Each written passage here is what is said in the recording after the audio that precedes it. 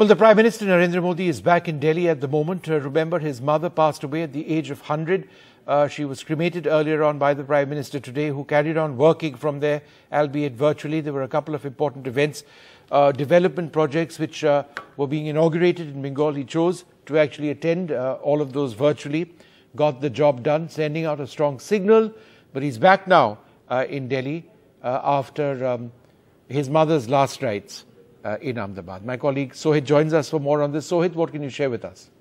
Well, Vishnu, what we can say is that the Prime Minister, after completing the cremation of his own mother, he went to Raj Bhavan in Ahmedabad, and 15 minutes ago, he left from Raj Bhavan in Ahmedabad and he's on the way to the airport, from where he'll be flying to Delhi.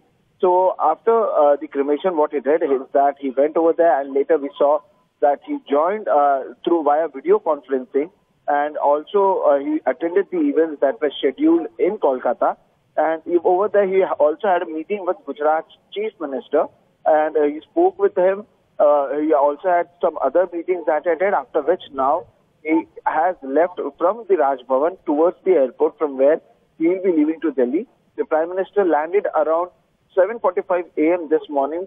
He tweeted around 6 a.m. about the demise, sharing the information about the sad demise of his mother, after which he flew from Delhi.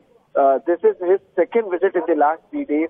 Remember that when his mother was admitted, that time also he flew from Delhi and he spent around 90 minutes in the hospital.